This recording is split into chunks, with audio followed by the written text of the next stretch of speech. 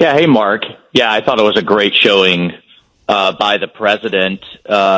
Something I'd been really rooting for the last couple of weeks in terms of him just laying out the things that he's actually gotten done in just 4 years, but holding Vice President Biden to account for his terrible record and for all of the things that he complains about, whether it's justice reform or health care or you name it, that he hasn't gotten done. And he had 8 years as the Vice President of the United States and 47 years in government.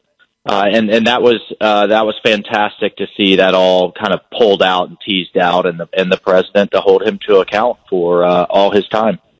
Now, you're going to be traveling with the president, I guess, as he comes back to Florida. I know that the vice president is also going to do something, I think, in Lakeland tomorrow. So you'll be with the president today? We'll be with the president today at the Villages this afternoon, over there near Ocala for another rally. So that'll be fantastic. And then we'll be back in Volusia tomorrow in Ormond for a Get Out the Vote mini rally, I guess. The president will vote early in Palm Beach tomorrow, and he's going to simulcast a rally out to a bunch of different locations around the states with surrogates, and I'll be one of those in Ormond Beach. So everybody come out across from the library and let's go vote. Yeah, by the way, just a quick follow-up. What does this speak to you in this election about how Republicans have come out in such large numbers so early? Well, it really is a red wave in terms of early voting. We're seeing every day, we're making up that gap on raw voting numbers between Republicans and the Democrats, where the Democrats have pushed a lot of their votes into vote by mail. We think they're cannibalizing or they're taking from their early voting in person and their day of election in person. So we can see, Mark, how many high propensity voters are still out there, either with ballots or that typically come in and vote in person. And I think we're every day, we're making up that gap very quickly. And I think at the end of the day, it's going to be a squeaker. It's going to be tight, but I think we're going to pull out, Florida for the president. Congressman Waltz, tell us about this FBI investigation and what we learned, the night before last. Are we going to know anything definitively before Election Day? Is this going to factor into the decision by the American people as to who they elect for president? Well, I've requested a classified briefing from the FBI before the election to know more. And Mark, and we've talked, I've sponsored a bill called the Alerts Act that will mandate that the American people are notified when this happened. I want to give kudos to the administration for having a public briefing. The Obama administration did not when 2 Florida counties were hacked back in 2016, and for building an infrastructure that detects it in the first place, since then. But at the end of the day, our adversaries, China, Russia, Iran, are taking advantage of and trying to hit us at the heart of our democracy, at the heart of our republic, and that's in our election infrastructure. It needs to stop. I think we need to reestablish deterrence and let them know, hey, we can flick the lights in the Kremlin or the Ayatollah's palace too. But in the meantime, we want to know more. What's happened? It appears that Iran used a spoofing email pretending to be this group, the Proud Boys, to try to intimidate Democrats. And really what it was to cause blowback on the president.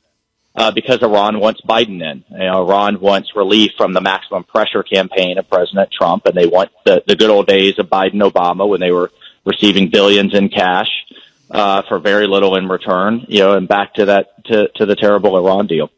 And a quick add to that, this is not the first time that you've worked in a bipartisan manner, working with Democrat Congresswoman Stephanie Murphy. The both of you are working together, so this crosses party lines. Oh, absolutely. Yeah, I should have said that this isn't a Republican or Democrat issue. I think there are certain countries out there that have a preference, but at the end of the day, it's the American people that choose. And election interference is a crime domestically, and we have to put a stop to these foreign powers. trying to do it externally. But my point, Mark, is that the American people need to know what these foreign powers are trying to do is sow discord and put doubt out there that your vote counts. And so the public needs to be notified when this happens. Congressman, what's the latest on a COVID stimulus? Are we really going to see anything before Election Day? Not looking good.